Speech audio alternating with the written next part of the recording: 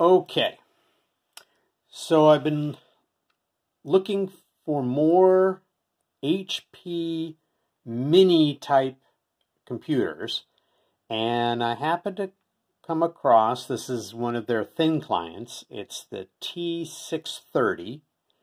This particular unit came out in 2017, and I picked up, I actually got two of them. Came as kind of a, I guess, a pair, and which is good because I'm going to show this one now, and then later I'm going to show how I was able to take it and add a second network port to it. So just some basics on this guy. It's using what's known as an embedded AMD GX 420 Gi chip. That's 4-core. And you can put up to 32 gig of memory, DDR4. This unit, when it was sold originally, came with two 4 gig sticks and a 128 gig SSD, M.2 SSD. No Wi-Fi in this particular unit, but it does. But I'm going to show some of the features that it does have. This is kind of what gives you an idea of the size of the unit in comparison to a normal sort of elite desk type size. So it's you know, this one could probably fit inside of this one. Let's start with the front. Normally you're going to put this unit, you know, standing up, kind of like this, because all of the markings and such, you know, the HP is right here and so forth. So on the front, we've got two 2.0 USB and two 3.0 USB. We've got the, you know, your normal kind of headset jack here, power button. On the back, we've got a Realtek network connection, PS2 for both the mouse and the keyboard, for those that are still using PS2. And for those that have their ancient mice that use the serial interface, we've got that. We've got two display ports, 3.0 ports. We've got a VGA, we've got a sound input, and the power. Now, what's nice about the power is that it uses the same 65-watt power supply, the 19.5, 3.33 amp that you would find with everything else, you know, as far as your other units on there. Let's see, nothing around the side. You got the HP logo. One kind of cool thing is that on these units, there's a little latch here, you pull it out, and it shows you the information on the unit in terms of serial number, warranty. It's got this kind of sort of the cryptic code in terms of saying that this was when it shipped, it was a Windows 10 unit, 8 gig. This actually uses a special version of Windows 10 called Windows 10 2016 LTSB. And what's kind of neat about it is that it actually has support all the way through 2026. I believe I've seen on some where if it has the Wi-Fi, you're going to have Wi-Fi info showing up here. Okay, let's crack it open and see what we've got on the inside. What you need to do for this one is on the back, there's this little latch. Put your nail into there, and it's going to take this faceplate.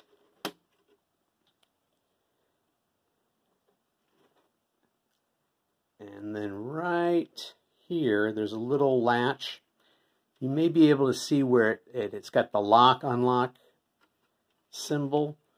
Put it to the side. Oops. Okay.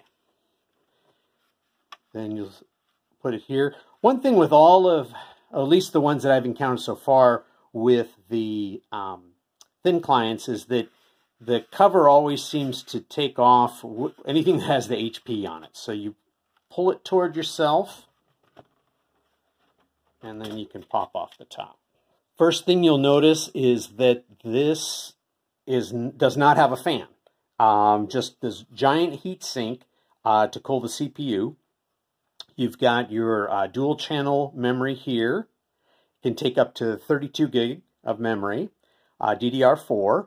It's got, very interesting, what I did is I threw in here, but this is actually an internal USB port.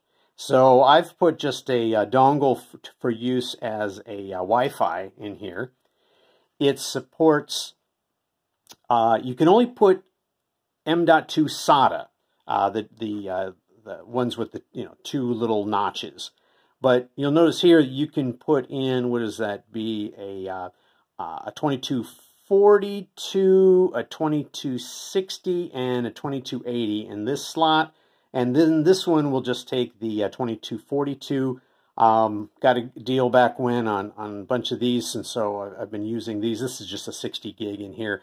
When some of the units shipped, this was pretty small. I mean, I've seen some where they were only like 16 gig on this, but as mentioned before, it looks like the specs on this one had a 2280, 128 gig on here. You've got your connector, this area down on this side. Supposedly you could get other modules that would replace this, and you could do, I think it even came with a different faceplate. I've seen ones where it's a dual fiber adapter. It fits inside, this is where normally the Wi-Fi would go. It fits in here, and then it would come out the back. This is actually where we're going to put the second network adapter, because this is a Realtek, this guy. And I wanted to try seeing if I could put the Intel one. This would be the one that I've used on a pretty recent video where I added a second network port to a G3. And I tried using the old one that, as far as the adapter, that worked with the G4, G5, it just wouldn't see it. So I stuck in the other guy, and it saw it right away. So we'll get into that a little bit more. I was able to install Windows 11 on this. It seemed to have some issues with some missing drivers, firmware, and so forth. So what I did instead was install the actual Windows 10 Enterprise that comes with it. You have to use special software from HP in order to download and get it set up. I'm thinking of having a separate video where I show how that works, because it works with all of their thin clients the same way. It's definitely not a speed demon. I'll show some comparisons of this unit with some of the older, even like the G1 Elite Desk in terms of overall speed. But if you're looking for something that doesn't draw a lot of juice, this is kind of nice. Just in normal idle, when you bring up Windows, it's about 6 watts. And even at its heaviest, it's 24 watts. So that's pretty nice. And then in sleep mode, it's about like 0.7 watt.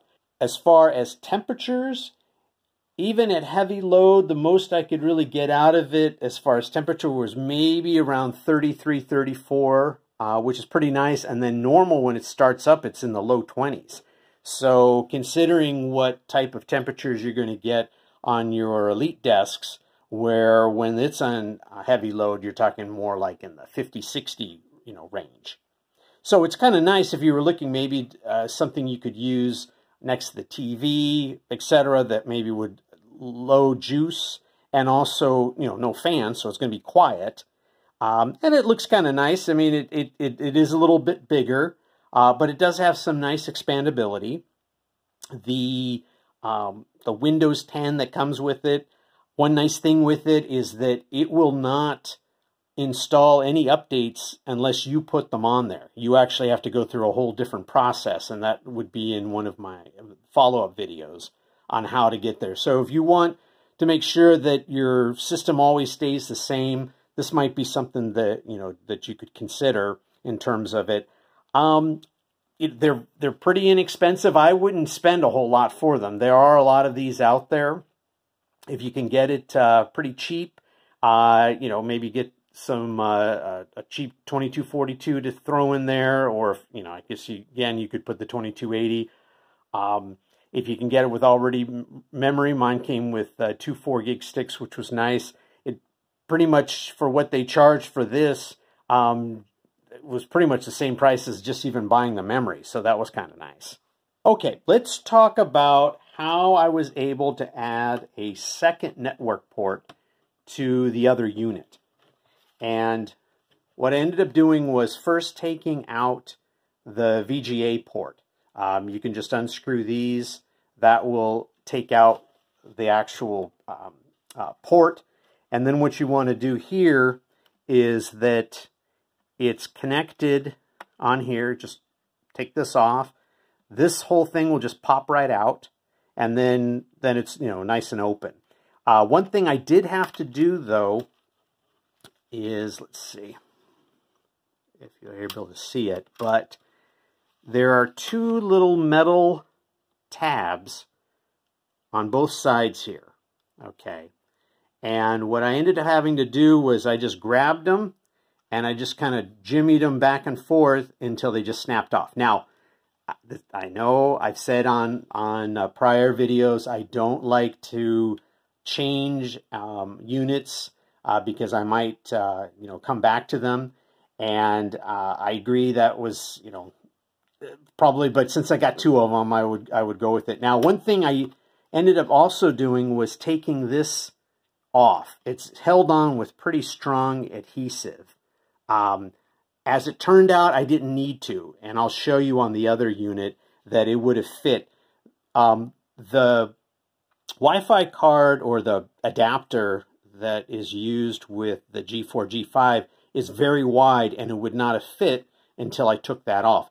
The one that works with the G3 is nice and narrow and fits right within these little, sort of white lines here, so I didn't have to do that. But I still had to take off those 2 little tabs that you see right there that you're feeling. And what I also had to do was on the back of the faceplate, this guy I had to take off too, because otherwise it would push up against everything. But this kind of just popped right off. This is what it looks like when it's off. Okay, so let's show you what the other one looks like. Here's the second one, and you can kind of see the end product. And what's also nice with this one is that you actually do have the indicator lights.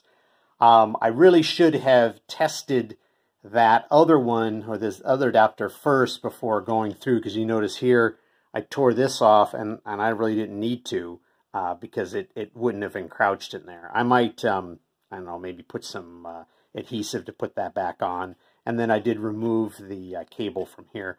So just screwed in, added that guy there.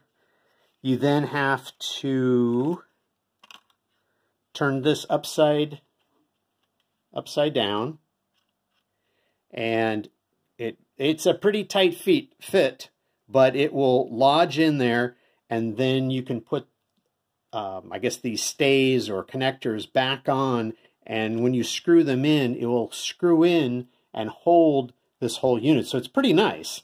And then because this is pretty flexible, you can just lay that down and you're fine. I put this back on, and then this goes right back on pretty nicely. But you do need to take off those, so you notice here where I've taken out the little metal. Let me put the top back on this, and we'll set it up, and I can show you that, prove that we got both of the network ports running. Just if you're curious, how putting everything back on. So I laid it back, the top back on, I push, and that locks there. Put the lock back on. faceplate. It's got two little notches, and then it just sort of lays in there and snaps in. Unfortunately, this one, the little latch snapped on me. That wasn't the result of doing the network. It just happened beforehand. So, okay, let's try it out. Okay, I'm going to turn it on. Now, one thing you'll notice, and this seemed to happen on both units, there's not really an indicator light. You know, a lot of them, this part, the light will go on. And so when I first got this, I thought there was a problem, and I kept pushing it and trying to, you know, get it to boot. You might see a little bit of flashing. That's where it's actually, you know, booting up the into Windows, but this doesn't light up. So I don't know, maybe because it's a thin client for some reason. If we look on the back, let's see if we can get this around. We've got indicator lights. This is the built-in network. And I don't know if we're going to see this. Yeah. Really hard to see, but they're right. There you go. We got some indicator lights on there. So this guy's working too. So that looks kind of neat. Let's go inside of Windows. We'll switch over to the capture. And I would recommend keeping your unit like this. This part is going to get a little warm, but that's where, you know, a lot of your heat's going to come out. But you notice we got, you know, ventilation all over the place.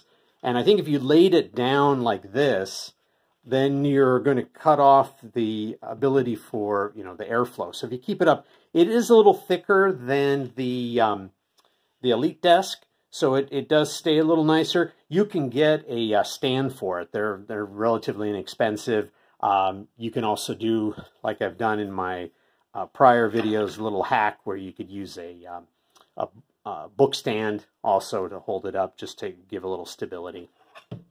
Okay, here we are in Windows, and we'll go and look at the networking. You notice we've got two connections, Ethernet and Ethernet 2. And if we look in Device Manager, we should see under Network Adapters, we've got the Intel, which is the one we added, and of course the built-in Realtek. If we go into the command prompt, we'll see that it's got 198 for the Intel, and we've got 207 for the Realtek. So we've got both of them working. Here is some Geekbench numbers. Right here is our T630 Thin Client. You can look at the single core and multi-core scores. And if you were to compare it with, this is that HP 300, that was that little guy that was kind of more maybe a consumer product. You can see that already that one, which is an i3, is much faster. You start getting into, of course, even the 260G1, which was the quirky cousin, how much faster it is then. But these are all units, of course, with fans, and so conceivably, I guess you could do more in terms of the speed or power of the processor. But you know, this does work. It does do what it's supposed to do. It is 4-core. It does support virtualization, so you could configure it for that, and you could use it as a Proxmox node. It is, I would say, not something for the casual user. The expandability, of course, doesn't support SATA in terms of the SATA SSDs, but it does support the M.2 SATA. It's got 2 ports. 3, if you really wanted to, you could use that Wi-Fi port. So if you want something to tinker with, it's kind of fun. I wouldn't spend a lot of money on it. I definitely would not spend, if you can get some deal, especially if you can get like a couple of them, you're probably going to spend maybe even more in shipping than you will in the actual unit. It is larger. That's something to think about, if you're constrained on space, but it is kind of nice not having the fan noise. If you just want something that's just sort of there and kind of in the background.